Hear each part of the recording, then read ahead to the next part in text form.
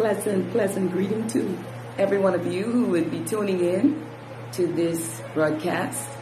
I'm Margaret Mullings, and I count it an honor to share some of my poetry with you, inspirational poetry, and I just would like to share two of them.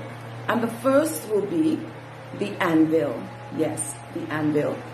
And the definition of anvil: an iron or steel block on which metal objects are hammered into shape. And I'm sharing with you from my very first book, Seeds of Hope, Volume 1.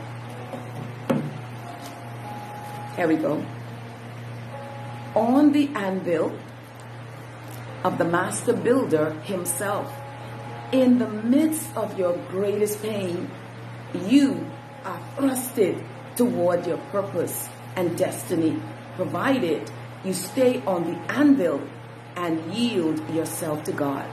While on the anvil, every work of the flesh is chiseled away. Self is dethroned in total surrender.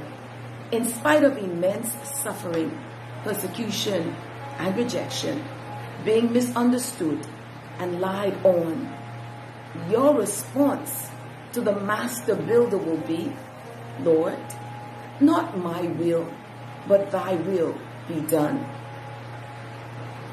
Hallelujah. Immediately, you become his masterpiece, a portrait of the love of Christ that will impact everyone's life you come into contact with.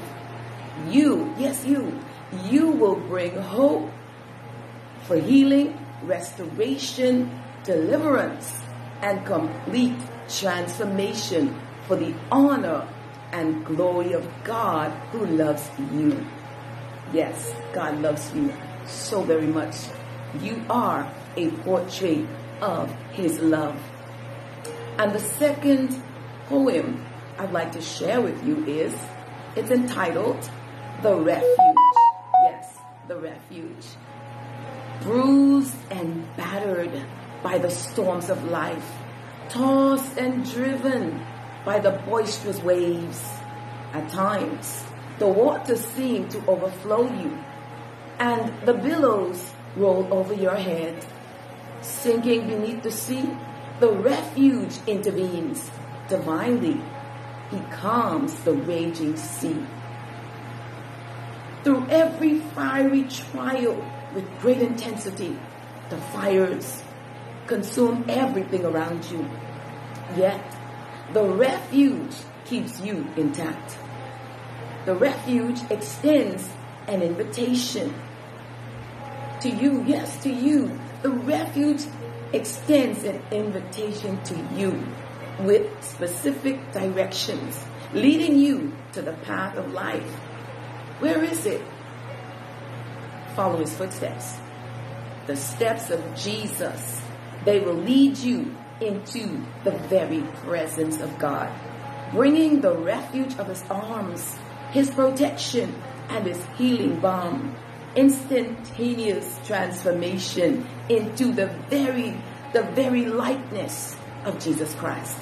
Deuteronomy chapter 33 and verse 27 says, the eternal God is your refuge. Yes, the eternal God is your refuge, and underneath are the everlasting arms. He will thrust out the enemy from before you and will say, destroy. Do not delay another day.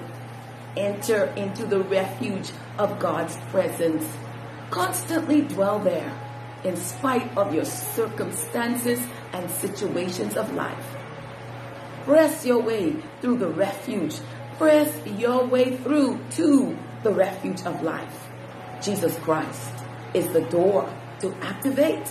Use the key of confession and a repentant heart, filled with gratitude and the fruit of your lips, flowing from your heart with a melody of praise and thanksgiving, entering into his courts with worship and adoration.